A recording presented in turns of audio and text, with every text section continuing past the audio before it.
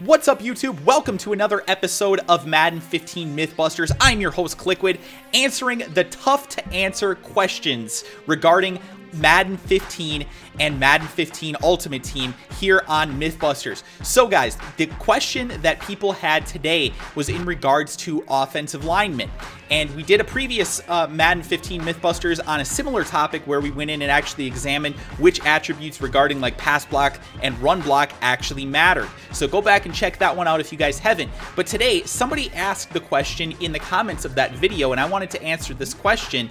People wondered, does awareness actually matter? And there are a lot of people that think that awareness does not matter, especially for offensive line. So what I decided to do was go in and actually test this theory.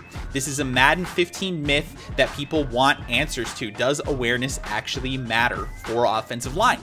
So in order to do that, I ran a series of experiments, and I think the results are pretty interesting. So let's hop into it and determine whether awareness matters for offensive line.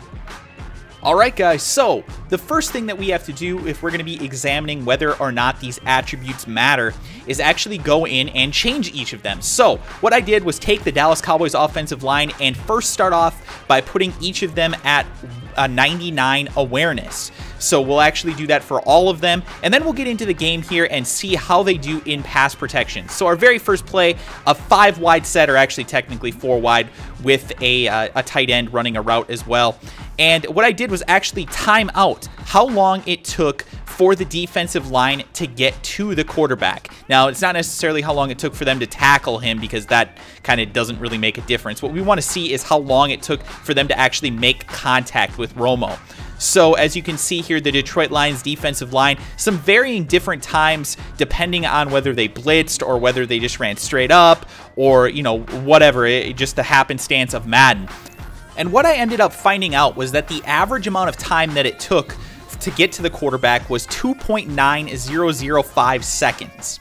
And again, that was when my offensive lineman had 99 awareness. So in order to compare that, we now need to go in and see how they do with a 0 awareness. So I ended up running the same exact play out of a 4 wide set with a 4 verticals play. And what I came to the conclusion of is that it took, with 0 awareness, 2.8105 seconds on average for the defensive players to get to the quarterback. Now, what I did as far as picking plays was I kept the same offensive play, of course, but I changed the defense and made it random. So they would, you know, mix up some different types of coverages on defense. Then they mixed in some blitzes and all that kind of stuff so that we kind of got a good variety of defensive plays. But like I said, I ran 50 different plays to get a very big sample size and something that I think I can give you guys a real definition of what matters and what doesn't. So again, the numbers here. With 99 awareness, the defensive line took 2.9005 seconds to get to the quarterback, and with the offensive line having 0 awareness, it took them 2.8105 seconds to get to the quarterback. So all in all, a 0.09 second difference. And yes, the ones with better awareness did do better, but not very significantly. It was 9/100ths of a second difference.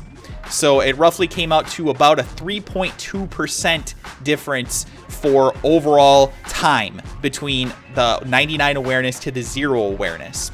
So as we can see here, it does matter for pass protection, but not very much. Not very much at all. But let's go ahead and actually take a look at the running game, because I think that the numbers are a little bit more interesting. So again, we're going to start off with 99 for our offensive line in terms of awareness, and this is kind of what it looked like here. What I was doing was running a single back dive pretty much right up the middle every single play, and I'm not controlling my running back. I'm allowing the computer to control him. So there are times where he's cutting it outside and times where he just runs straight ahead. But as you can see here, we didn't really gain that significant of yardage for the most part. I was kind of surprised. I was expecting there to be a significant difference here. Obviously, he breaks a tackle there. But what I did to kind of make up for that was that if he broke a tackle that I thought was not going to be a common tackle for him to break, I ended the play there with my calculations, and I did that kind of across the board. So basically what you're getting here is, what we're looking for is essentially the average yards per run. And like I said, we're looking at the difference between 99 awareness and 0 awareness, starting off here with the 99 awareness. Now, the average yards per run when I was doing this play was 8.1 yards per carry when they had a 99 awareness. Now, same exact play ran when the offensive line has a 0 awareness. And as you can see here, we're still getting okay production from our offensive line for the most part. He wasn't getting just destroyed like when I changed the pass block and the run block to 0 in my first MythBusters video. But the thing is that he was not running for as many yards per carry on average. Again, 50 plays, and we took the average yards per carry.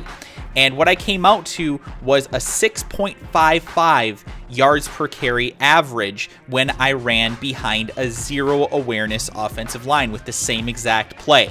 Compare that again to the 8.1 yards per play that we got when we ran with a 99 awareness. So, on average, it was a 1.55 yards per carry increase. So that is pretty significant. A yard and a half per carry is definitely significant. It's a 19.2% increase overall.